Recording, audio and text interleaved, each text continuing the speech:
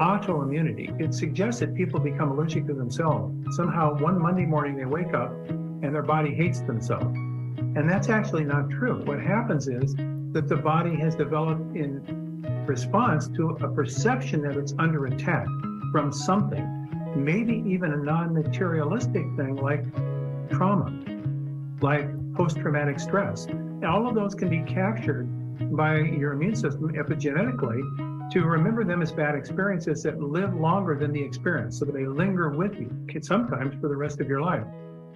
I know many people talk about you as the father of functional medicine, which is why I was so excited to bring you on, because functional medicine is a huge passion of mine. And I think it's incredibly important as we move forward and try to fix this mess that we're in with our healthcare and our food system. So I would love to hear a little bit about, or I want my audience to hear a little bit about your story and how you got into functional medicine in the first place. It's really interesting when I think about that question, because Courtney, what you're doing is actually, with Realfoodology, it's exactly the way that my sister and I were raised in Southern California. We grew up in the San Fernando Valley back in the 50s. And my mother was a natural foods devotee. She was an Adele Davis person. Her mother was also a natural kind of nutrition person. And we never had white bread. We never had desserts. We never had soft drinks. We never had snack foods.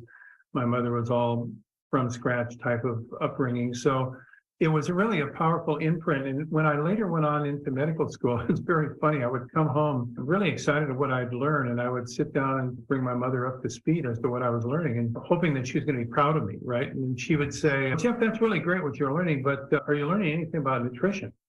And I would say, no, I'm actually not getting much in nutrition. She says, when you learn something that's important, let me know, would you?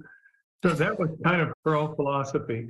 So that obviously imprinted me. I became a professor. I was involved for many years in doing research, and I had the opportunity to spend a couple of years on sabbatical with Linus Pauling, two-time Nobel Prize winner at Stanford. And so I was getting my chops over the years and more recognizing that there was a gap between the way that I was trained, and I think the way that most health professional people were trained, which is very disease-centric, and what we consider health. And we would most say, all of us, that health is more than the absence of disease. Yet the way I had been trained was really to think of disease as the primary focus of all of our intention, diagnosis and treatment. And so it led me into really collaborating with individuals ultimately around the world. I started doing research that got some publicity, and that then got me onto the speaker circuit and got me traveling globally, and eventually now I've traveled over 6 million miles. But over the course of all those experiences, I was meeting really remarkable people that were thinking about this whole question of health from a different perspective. And that ultimately led my wife, Susan, to say to me, Jeff, you've been doing all this traveling. This is in the 80s. And you speak about all these really remarkable people that have these extraordinary ideas. Maybe we ought to host a meeting. I'll put it together. You can bring, say, 40 or 50 of these pacefully leading individuals in, and we'll do a whiteboard discussion about what would be a healthcare system that would be ideal if you took away licensure and reimbursement. Just talked about the concept of health.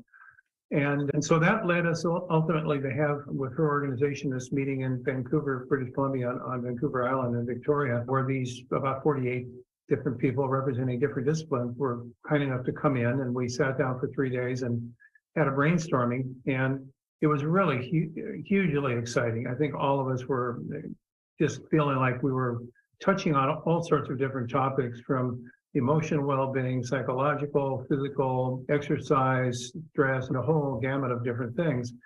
And that then led us to have the following year, that would be 1990, second at the same place, second meeting.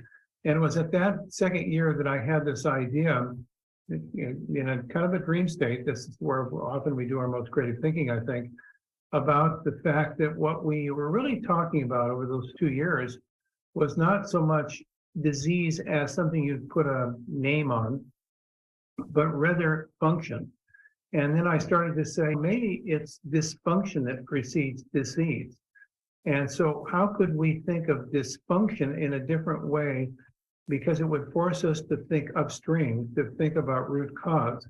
because later downstream becomes the broken parts that we call disease that get certain diagnostic codes that we call the International Classification of Disease, or ICDs. And that leads to the ability for doctors to reimburse for services when they get a ICD on a person, but they didn't actually ever ask the question how they get there and what happened to their journey.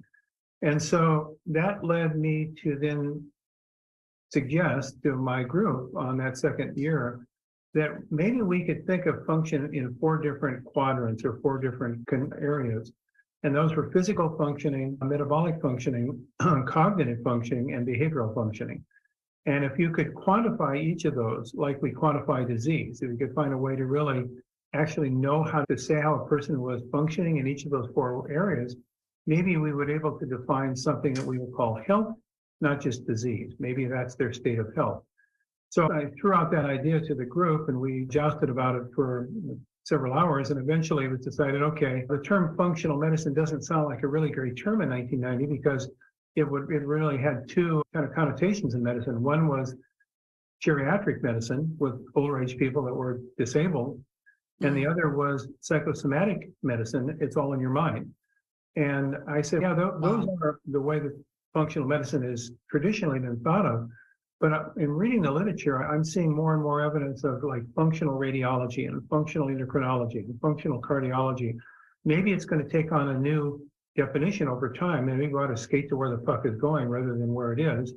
And so we all then agreed, okay, let's just put our stake in the ground and we'll talk about this as a systems biology approach to healthcare with function as our focus, and we'll call this the functional medicine. To finish off this long-winded, quick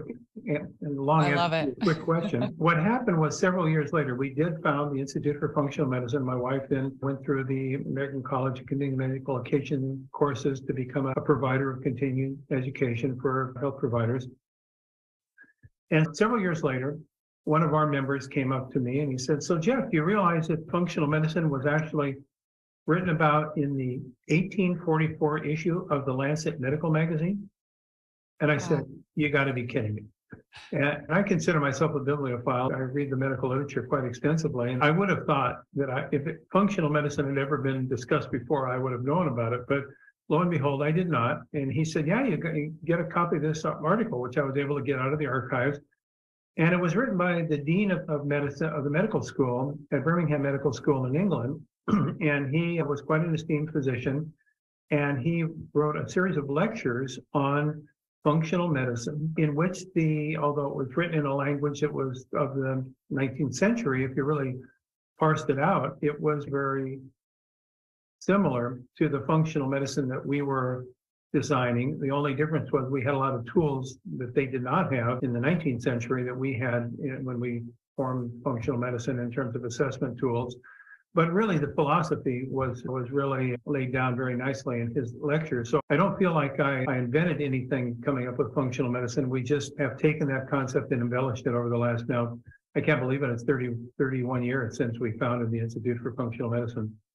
Wow, that's incredible. And I just want to take a minute to honor you and say thank you so much for all the work that you've done in this field, because it's absolutely incredible. And every time I have a conversation about functional medicine, I'm just blown away that it has taken us so long to get to this place where we've started recognizing that root cause and preventative measures are what we need to be doing when we're talking about our health and the way that we're addressing diseases and et cetera. And especially when you look at even just the last 50 years, the rise of all of these chronic conditions that so many of them are driven by lifestyle and diet choices.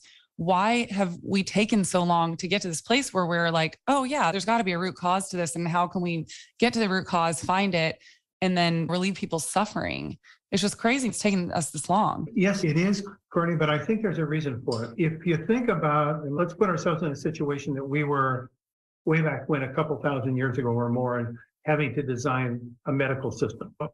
What would be the first things that we would do? Because our skills and our tools were fairly rudimentary, centuries ago.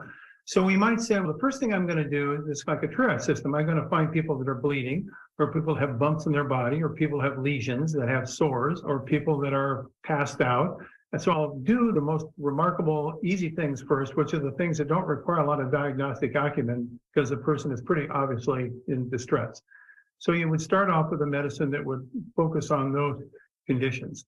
Then over time, you start to say, but there's some things that are beyond those immediate crises that if we don't do something about it, it becomes more severe over time. So now you look at things like what we call today diabetes, or you might have forms of mental illness, or you might have problems of digestion. And you say, well, if we don't do something about it, it will get worse with time. So you start feeding people all sorts of different things from plants. Yeah. You see, what might help them? And then you start cataloging over thousands and thousands of years of history experience, which becomes a pharmacopoeia of traditional Chinese medicine or Ayurvedic medicine or natural medicine from different cultures that go way back. And that becomes then the next step. Now, from there, you eventually get to where you start to say, actually, if you look at the function of the individual at a deeper level, which is what Linus Pauling brought to us with the concept of biochemistry as applied to health and cellular biology, then you start to say we can use different lenses to explore the upstream problems that even precede the onset of a condition like diabetes. So we then get to pre-diabetes and insulin resistance, and on it goes. So now you develop a library of tools that allow you to ask and answer questions that you could not answer previously. And I feel like I was just fortunate to be born at the time where that transition was starting to happen in the late 1900s. And now as we move into the genomic and post-genomic age, now the tools have become so robust that we can answer all sorts of questions. But the problem is we're still holding on to a model that's a legacy 200 years ago. And we're resistant to give it up because it has been pretty incorporated into teaching and into professionalization, into finances, into reimbursement. All those things are resisting factors to make change. There's a lot of uphill battles when it comes to changing this whole system. And a lot of it is financial. You look at insurance. Insurance doesn't cover a lot of preventative care because they don't even recognize it as like a form of care in the healthcare system. And then there's a lot of money incentives in putting people on medications instead of getting to the root cause, because there's a lot more money in just putting a Band-Aid over it than actually fixing the problem. Yeah, I think that you said this beautifully. I've listened to a number of your podcasts, and I think your advocacy is really powerful because you start asking, you've asked this question, but I'm going to ask it for your listeners, and that is, what are the things that we can change, that we can gain control over, that are in our locus of control, that doesn't require some highly trained professional to intervene with some magic something and rescue us from disease? And of course, a shared common human experience is eating. I've yet to meet someone that hasn't eaten some time. And we know that eating, as with breathing, are fundamental factors that influence our function. And therefore, we start saying, does it make a difference what you eat, or is it all just about calories? As long as you get enough calories that you'll keep your energy stores properly rejuvenated, you're going to be fine. And we recognize now that no, that food is not just nutrients. Food is information. Food is information picked up by our genes. It's translated into our function. Let me say that again, because I think this is a simple thing that flows off my tongue because I've said it so many thousands of times, but I think it's a fairly profound recent concept. When I say recent, I mean within the last, say, 30 years, that food is information for which our genes pick up that information to figure out how they're going to function. Now, if that is a different way of thinking about nutrition and Realfoodology, now we've developed a whole new paradigm, a new operating system, a new way of thinking of our responsibility towards our eating, what we eat, where it comes from, how it was grown, whether it's happy food or angry food, and then how that influences our function over time, that then later translates into our diseases. That model is an entirely different model than I was exposed to when I went to medical school and got my PhD in the 60s. It was never discussed once. So I think here is a new opportunity. You're doing a wonderful job of communicating that to your podcasters. I really appreciate that a lot. I know this is a topic of discussion that you are very well versed in, and I've heard you talk about this a lot, is epigenetics. And I think this really ties in with what you were just saying, is that food is information. And it's one, I guess, component of the epigenetic conversation that I find so fascinating. And I really want to talk about this a little bit. I've mentioned it a couple of times in podcast episodes, but so when we think about food being information for our genes, how does that play? What is the role that plays in epigenetics and what we've learned recently about how we can turn these genes on and off depending on what we eat, lifestyle, et cetera? Yeah, that's a magic question. When I went to, again, I'm a throwback guy, I know, so I'm just going to give a little historic perspective. We were told without any question when we went through our training that the genes, once you get past fetal development, are locked in place. And you didn't fill out an application card, you got whatever you got. If you got the good luck of the draw, hooray. If you didn't, we're just going to have to find something to help you with medicine. And that concept of what I call genetic determinism was a very powerful concept and still is resonant in medicine today, and to some extent even in nutrition. So with that as a construct, it was believed that the best we could do is fix broken people because they had bad genes. But now what we've recognized is this concept of genes, once they are in place, can never be modified in terms of their function, is changing. And that's the epigenetic revolution. It doesn't mean that we're actually changing the genes. Our architecture, what I call our book of life, which is encoded in our 23 chapters that are half of each chapter written by our biological mother, the other half by our biological father, that genetic code stays the same. But what changes is the way that code is read. And that's what epigenetics does, is that it marks the book with what I call paper clips and sticky notes. So the paper clips are things put on our genes that say, don't read here. This is expurgated. And the sticky notes say, read here. Now, the reason that's, I think, an important, interesting concept is that if you recall that we're all developed from a single fertilized egg. And that single fertilized egg turns into every cell type of our body, of which there are hundreds of different cell types. Now, how does that happen if they all have the same book of life? It's because in development, in fetal development, epigenetics regulates what cells will become a nervous cell, what cell will become a heart cell, what become in all the different cell lines. And that is related to epigenetics. So there's been no doubt that epigenetics is very powerful in fetal development.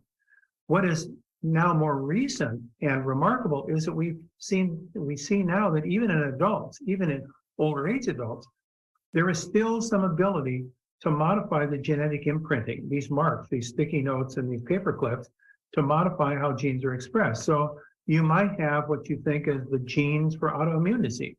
But actually, it turns out there are no specific A gene for autoimmune disease.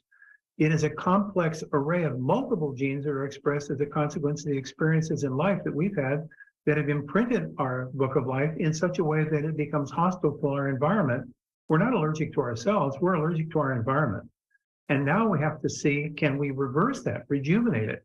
And can we do that specifically on our immune cells? Because that's where most of autoimmunity resides, is in imprinting epigenetically of our immune system. And so the breakthrough that we've seen in the last 20 years, particularly accelerating the last decade, is that there are ways of turning back these marks that lead cells into feeling that they're in a state of hostility. They're in a state of alarm. They're in a state of they have to do battle. They've been epigenetically programmed to think that they've got to put up their dukes and do battle. And what we need to do is make them back into peaceful, tranquil, blissful cells by changing their epigenetic marks, by bathing them in a different series of experiments, part of which comes with how we eat and the things we eat. We don't eat angry foods, we eat peaceful foods. And those are things that then reprogram our epigenome to allow our genes to be the white light of good health that we deserve. Yeah. I love the way that you put that. It was really fascinating. So when we're talking about autoimmunity, I mean, we're seeing such a high percentage of people dealing with this now. What do you think the reasoning is behind that? Because you had mentioned it's also the experiences that we've been through in life, right? So it's obviously diet, lifestyle, could be traumatic experiences as well. What's your thinking behind that? Well, I think you just said it. That was brilliant what you just said, because in the past, it has been known by rheumatologists, doctors who specialize in autoimmune disease, that there are certain chemicals that will induce autoimmune disease in some people. In fact, there are even some drugs that have warning labels on them because they can produce autoimmune disease, as if the body then becomes hostile and the immune system responds by inflammation. Now, how does that happen? It happens because our body is continually sensing the outside and inside world, 24/7, 365. There are three systems of the body that do that. They're working for us simultaneously, and that's the nervous system, the mucosal surfaces of our body, which are gut mucosa from the mouth down to a southern hemisphere, and our respiratory epithelium in our nose all the way through our lungs. Those are constantly sampling the outside world and sensing whether there is friends or hostiles available and exposed. And if it's hostiles, then there's a whole very remarkable system to activate a defense mechanism called the immune system. So when we think of autoimmunity, it suggests that people become allergic to themselves. Somehow one Monday morning they wake up and their body hates themselves. And that's actually not true. What happens is that the body has developed in response to a perception that it's under attack from something. Now that something could be the microbiome, it could be dysbiosis. That something could be chemicals they eat in their food. That something, and this is your point that you made that I want to emphasize, maybe even a non-materialistic thing like trauma, like post-traumatic stress, that we now see that those signals are also picked up by this immune system through the nervous system and translated epigenetically to mark your immune cells in such a way that they become scarred from that bad experience. So it's not just chemical exposures. Food is formed of chemicals. So it's also psychological exposures and environmental and radiation exposures. And all of those can be captured by your immune system epigenetically to remember them as bad experiences that live longer than the experience. So they linger with you, sometimes for the rest of your life. But, this is the big news. Anything in our body that moves one way has been found to have a path that can move the other way. There's no such thing as one-way streets. And so, sometimes the other street going back is slow, but it still is available. So the question is, how do we rejuvenate getting those scars out of our immune system, getting what is sometimes called zombie cells? That's a pretty strong term, isn't it? That makes a good point. Zombie cells that live with us. How do we get rid of zombies so that our body rejuvenates the capability to be a youthful, resilient immune system and not being at war with ourselves? And that, to me, is the frontier of the new field of rheumatology, because it's not just the drugs that we've been using that just suppress the immune system. They put a blanket over the immune system. That's why the warning labels on those drugs say, by the way, this could increase your risk to tuberculosis, or this could increase your risk to various forms of cancer because we've suppressed your immune system. No, what we're trying to say is rejuvenate the immune system so that it has a chance to regain its functional capability. Yeah, that's really fascinating. For people listening that don't know what zombie cells are, what are those? It turns out that when immune cells get injured or cells in the body get injured, they can collect the injuries as these what are called scars. And those are epigenetic and metabolic scars. And those then turn that cell, because it turns genes on that were previously quiet. Now they they have a voice. And those cells are called senescent associated secretory phenotypes. SASP. Secretory, meaning they're secreting substances outside the cell into the body, and they are associated with the outcome of inflammation. So now your body moves into a state which has been called inflammaging, that you've got an inflammatory simmering pot of stewing all the time that is associated with accelerated biological aging. Aging of your immune cells, aging of your skin, aging of your liver, aging of your whatever organ du jour that we're talking about.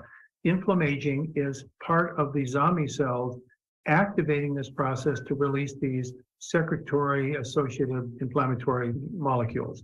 So it doesn't sound good, right? People don't want to be a simmering pot of inflammation.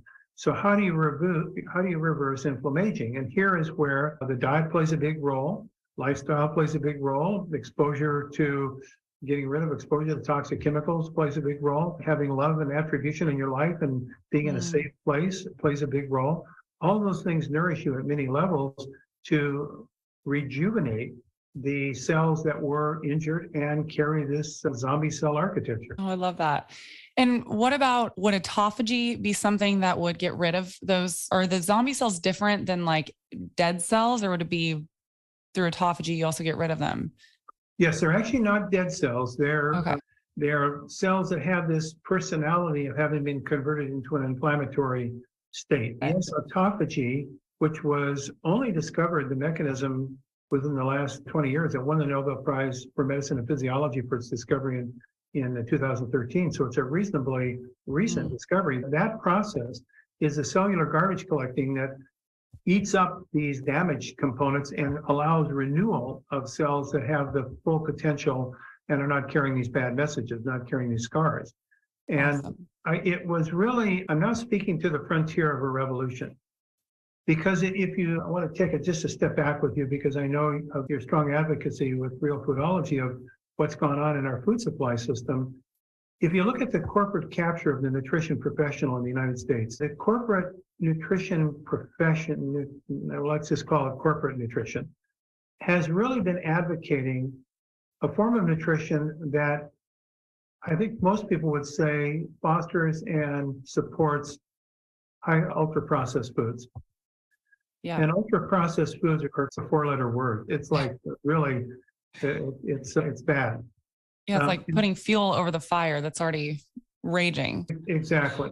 Yeah. And so when you start looking at ultra-processed foods, you start seeing that they are heavily involved with snack and convenience foods and with the corporate culture of the food processing industry. Things are changing, so I don't want to throw too much babies out with the bathwater, but I think that we have seen a history of decades of the concept that good nutrition comes from eating these convenience foods.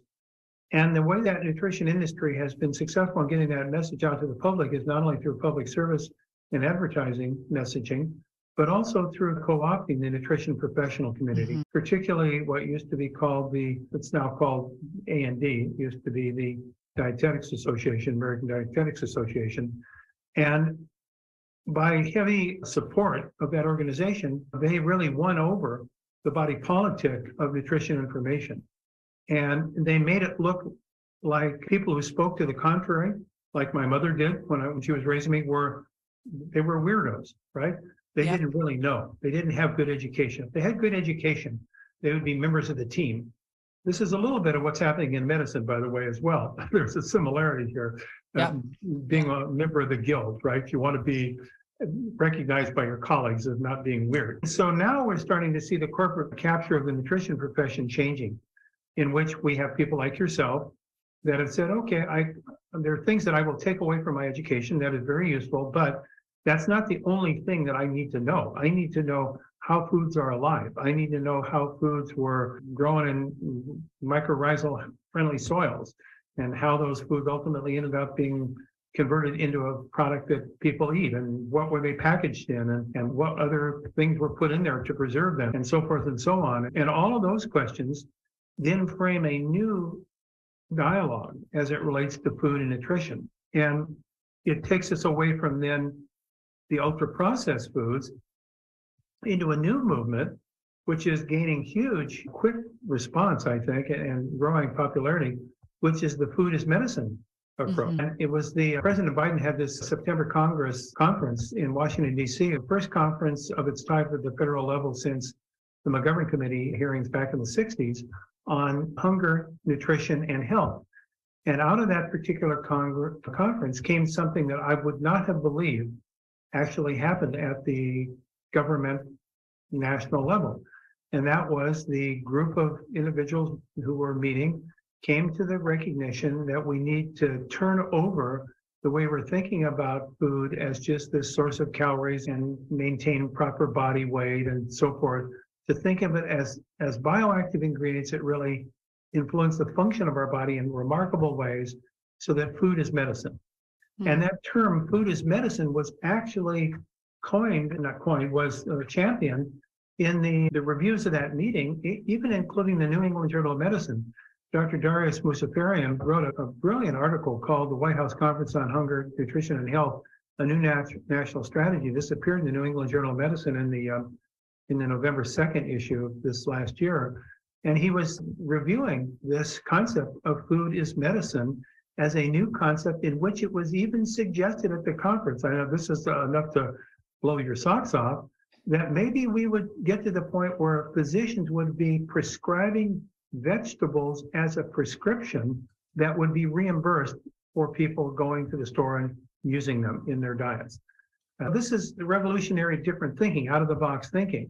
And so I think we're in a paradigm shifting period that is really exciting. Even things that we thought were alternatives that we felt a good step. Let me use an example. Recently, something you're very familiar with, received a lot of noteworthy news, and that's the recent evidence from Stan Hazen that he published in Nature Medicine on erythritol.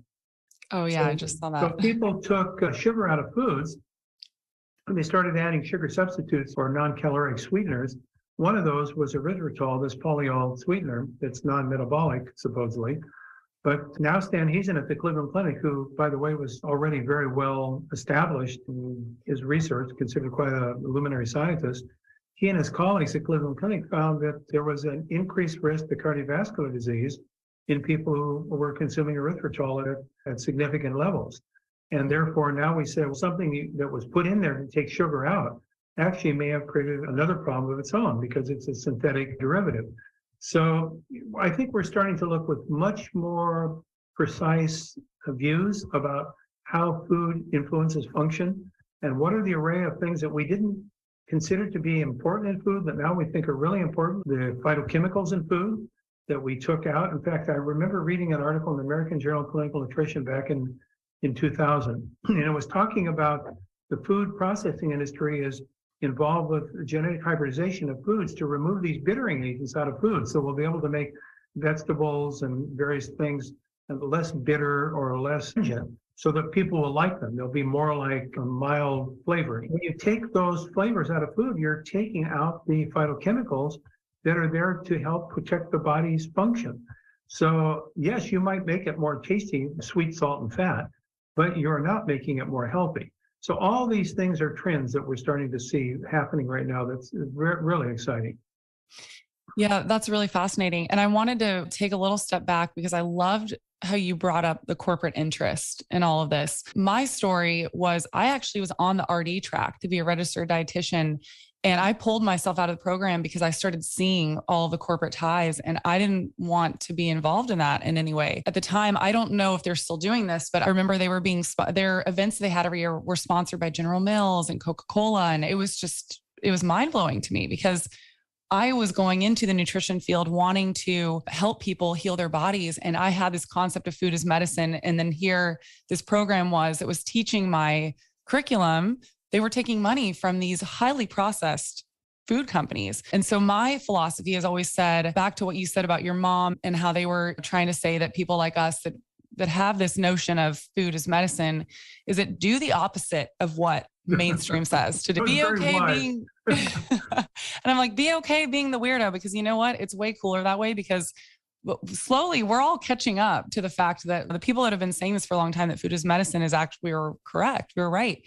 And we know this from what you're saying about when we look at the phytonutrients in foods, like we think about like blueberries, for example, fight free radicals in our body. And that's just one example of the multitude of different fruits and vegetables that we have that actually have a real effect on our body. And I want to say one more thing that I'm not sure a lot of people know this, and I've always found this fact so fascinating. Most pharmaceutical drugs that we create are either built off of a plant component that already exists in nature, or they're trying to mimic the way that certain plants work. And when I found that out, I was like, wow, what are we doing with all these synthetic pharmaceutical drugs? Why are we not studying more these components in real foods that are actually having similar effects on the body and helping us heal? You just said it. That needs exclamation with big stars after it, because if you look at a interesting topic right now, which is these weight loss drugs, Ozempic and Wegovy. So they're revolutionizing weight loss clinics all over the country, sprouting up with these particular drugs as the treatment of choice. So it begs the question, yes, they do cause weight loss. So how do they work? They work because they are what are called GLP-1 agonists. What is GLP-1? That's glucagon-like peptide. It's a hormone that is secreted naturally by our gastrointestinal cells in the small intestine that goes into our blood and stimulates insulin and reduces inflammation. And that hormone is a natural hormone that's produced, but it's stimulated by certain foods in our diet that happen to be bitter foods. Interesting. Bitter foods activate GLP-1. So now we have these drugs that are mimicking nature and trying to up the volume by giving therapeutic doses. By the way, it's very interesting, just as an aside, that Ozempic is a diabetic drug. Wegovy is a weight loss drug. They're the same exact active material. So what's the difference? The difference is the dose. Now, here's where the interesting difference in consumer manipulation occurs. So we're told don't use Ozempic because it's a diabetic drug, but it's safe to use Wegovy. But it turns out that Ozempic is half the dose of Wegovy. Wegovy is actually twice as strong. Yet because it got the approval from the government as a weight loss drug, it can be used in teenagers without diabetes, whereas Ozempic, half the dose cannot be used legally because it's only for diabetes. You see the paradox that we get involved Crazy. with? It's crazy making, right? Yeah. But the point I'm trying to make is that natural foods that we've been eating historically from a complex diet that's rich in plant foods will activate your GLP-1 receptors and produce naturally these materials that help to regulate weight. And for more than 30 years, yeah, it's certainly more than 30 years, I've been saying in seminars for doctors that we have been misled thinking that calories is the solution to weight. Calories are important. I don't throw them out. Calories are a source of potential energy. That's what they measure, is potential energy.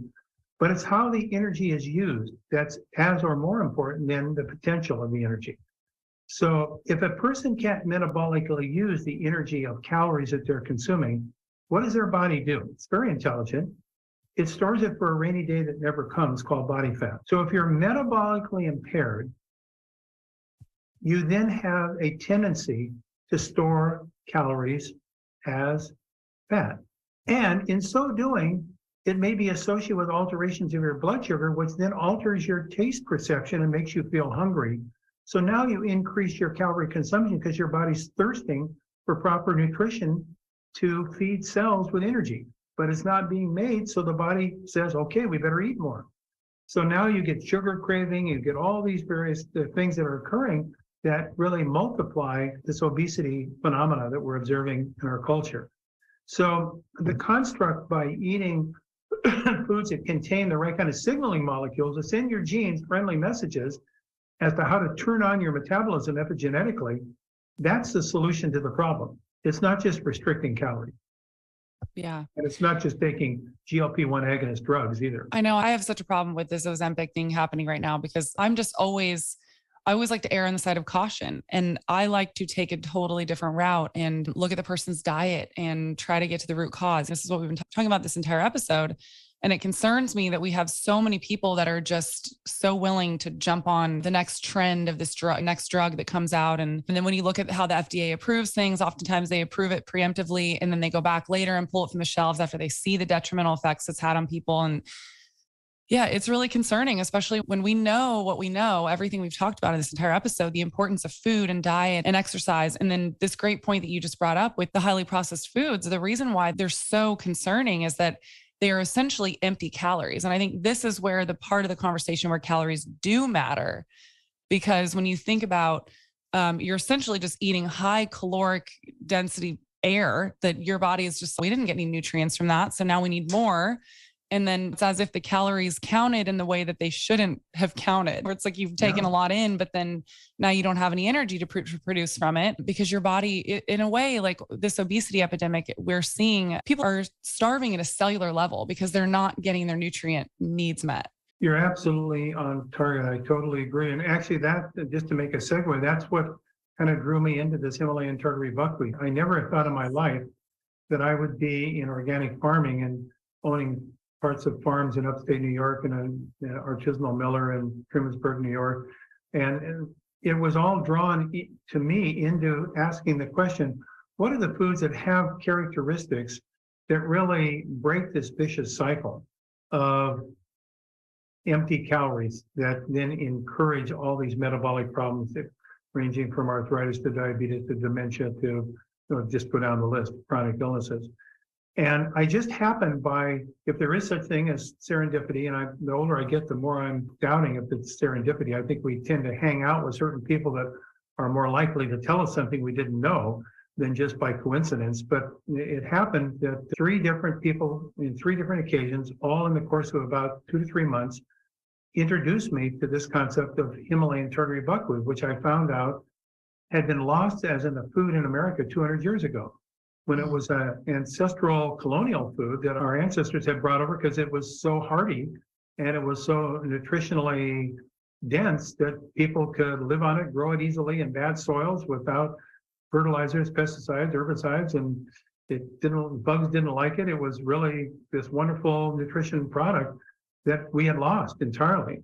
And the more we have been studying Himalayan Tartary buckwheat, which is, by the way, different than common buckwheat. This is I was just going to ask you that. The common has a different genetic structure. The seeds look different. It is obviously a relative, so they're members genetically of similar families.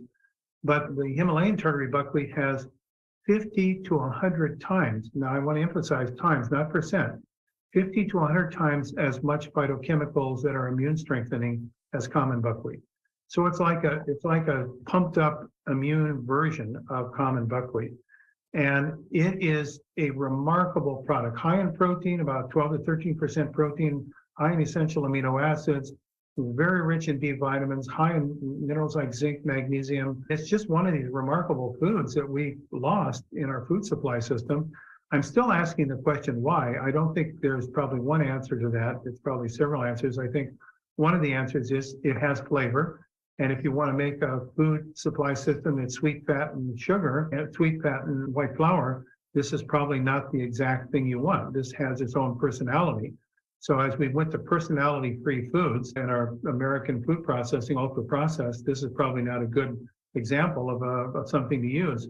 For someone who really likes flavor, texture, and composition, it's magnificent. And now we have a food lab now we have over 100 different recipes we put together. We have chefs around the country playing with it. So it is revitalizing. By the way, this has been a cultivated food for 4,000 years. Can you believe it? Wow, It's no, one of that's the wild. oldest foods that's been consumed by humans in a cultivation situation. Wow. Okay, that's so fascinating. And actually, I had the pleasure of trying some, and I also have some in my pantry right now. But when we met, I tried some. I think was it like pancakes that we had? I'm trying to remember, but it was so good, so good. Yeah, Can you? we've actually it's so fun for me because we had to develop this agriculture because it didn't exist in the United States. I had to get soil scientists and organic farmers to work with us, and eventually we're able to grow enough to get the seeds because you can't go to the seed store and buy it. So we had seeds that we could expand the crop. Now, this year, we are the #1 artisanal flour on Amazon. So Really? we're starting to bring it back. Wow. You can see Himalayan Tartary buckwheat is starting. People are saying, well, let me give it a try. Let's see what this is all about. Yeah, it's really awesome. Can you imagine when you were talking about, you were listing off all the health benefits of it? Can you imagine if we had gone a different route and buckwheat was one of the crops that we grew to such extreme levels like we do in America instead of like wheat, corn, and soy? I was like, what if we were using this buckwheat turf? What is it? Buckwheat turf?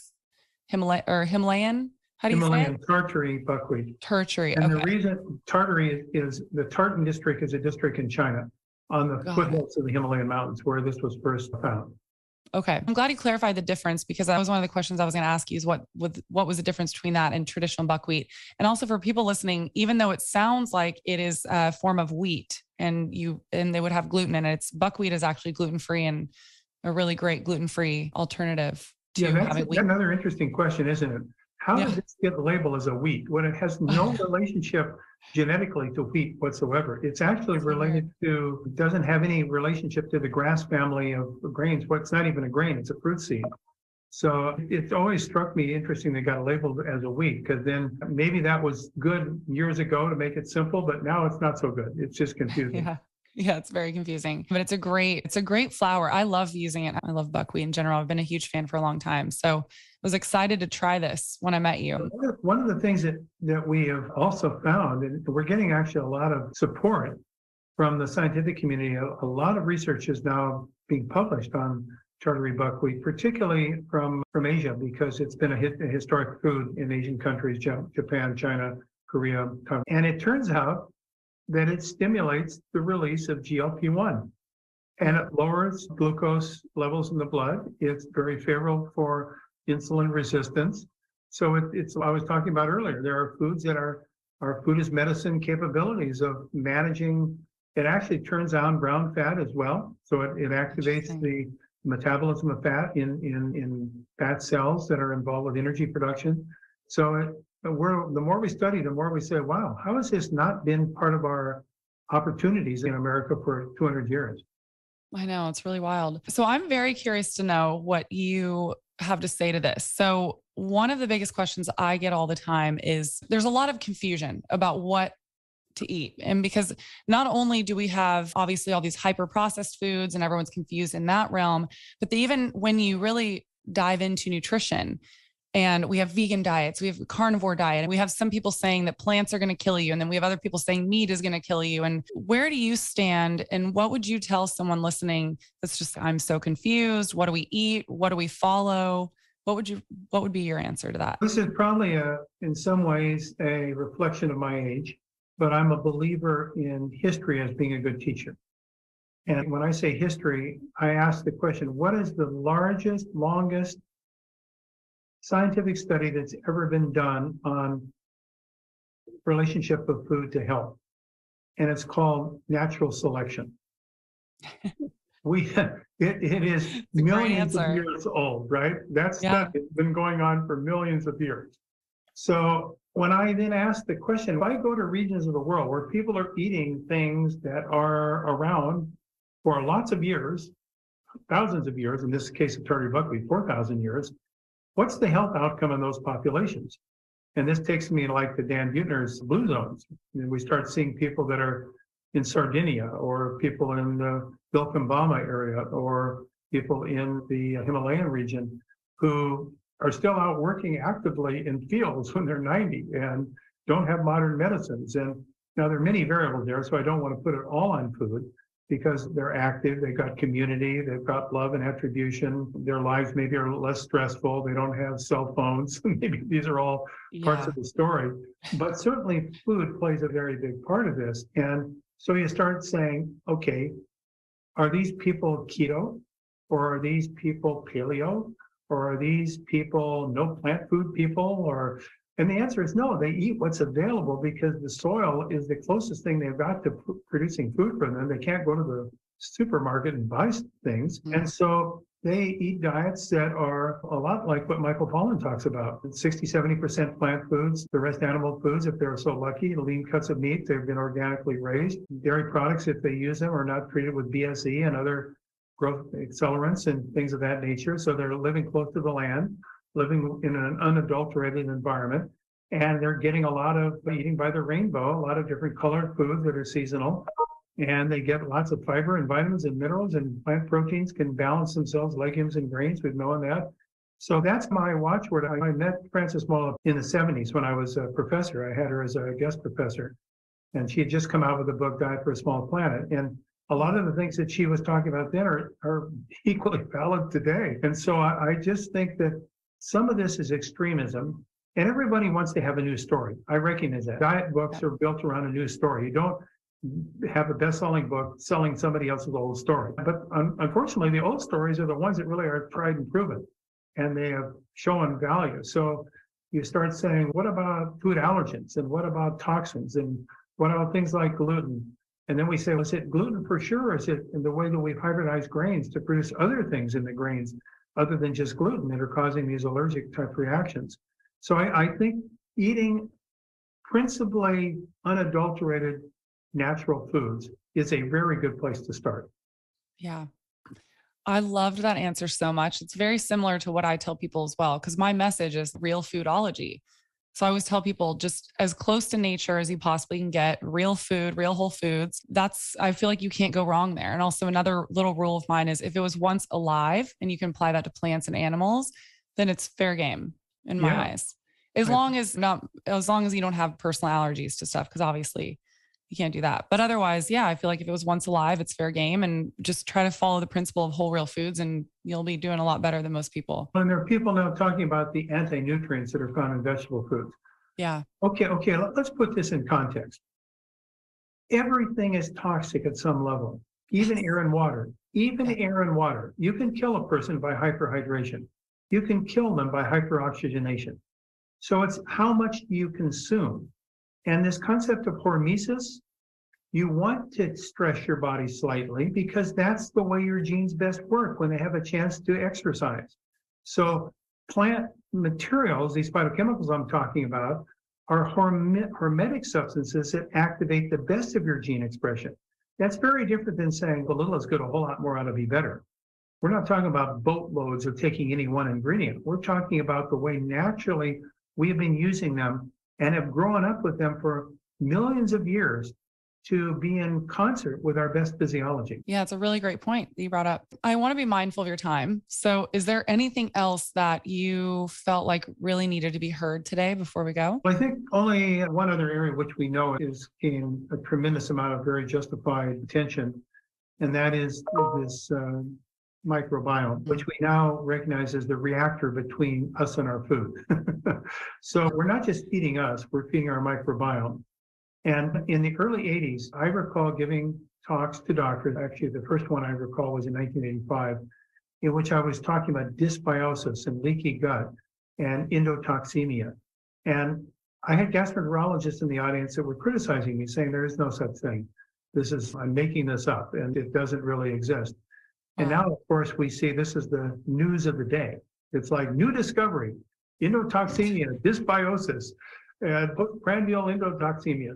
So this concept of feeding our gut microbiome is really important, with the proper prebiotics and having the proper probiotic organisms to help us.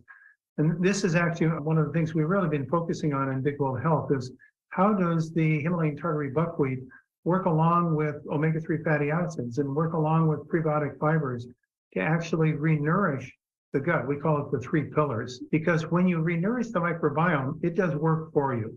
It signals to your immune system that all is well, rather than all is alarmed. And once you get the immune system of the gut, which is, by the way, around the gut is where 60% or more of our immune system is clustered, you send the right signal to the rest of the body. So that's another big part of our story. And anyone that's interested, by the way, in more of this, we have a whole series of educational tools on bigboldhealth.com. You can go and find me spouting ad nauseum about all these things that we are learning about the microbiome and the important role that nutrition plays in our health. Yeah, it's fascinating.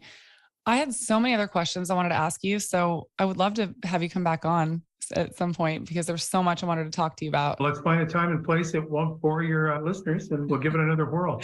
Yeah, I would love that so much. So I want to ask you one more question that I ask all my guests, and this is a personal one. What are your health non-negotiables? So these are things that you do daily, weekly to prioritize your own health. I think I have one non-negotiable, and probably only one. And that is, I don't want anyone taking over my health. For whatever, I want to be the master of my own destiny. Doesn't mean that I always make exactly the right decision, but I much prefer to make a decision on how I would like to proceed in the regulation of my zone of influence than have someone else do it for me. And so that leads me into then being responsible for making decisions for myself that are as well informed as I can make them. And that probably is what drew me to this field rather than staying in my traditional kind of medical environment that I was trained. So to me, that concept of both self-responsibility, but taking charge of how I want my body to be treated, I think is a fundamentally important part of how I lead my life. And I'm looking at my grandchildren now. I'm at that age where that legacy situation that's very important. And I have these remarkable power women that we used to call them my grandchildren. They're now my grand young women. And I can see that they're going to be entirely different than girls in my generation. They're powerful, they're strong in their beliefs and their advocacy, and they're going to have different kinds of relationships as they go through their life than probably the girls that were the young women that were in my high school class. I think these are all really important parts of making your journey in life as purposeful and meaningful as possible. I think that's one of my favorite answers I've ever gotten. Seriously, because that message right there is so important for people to understand that we as individuals are the only ones that can truly take hold of our health, because we're also the only ones that are going to care the most about our health and our journey. So it's our responsibility to make sure that we do everything we can to take care of ourselves. It's a really important message. I love it. Please tell all of my listeners where they can find you, and we'll also add links in the show notes. Oh, yeah, sure. Like, you can find me at bigboldhealth.com, or you can find me also at jeffreybland.com, JEFREYBLAND.com, and you'll find probably more stuff than you ever thought at one of those two sites. Yeah, no, it's really awesome. I just want to say thank you so much for your time. I really enjoyed this conversation. Thank you so much, Dr. Bland. Courtney, I think you're doing a magnificent job. As I said, the whole positioning you have for your podcast couldn't be more topical and important. So thank you. Thank you. I really appreciate that. Thanks for Take your time. care.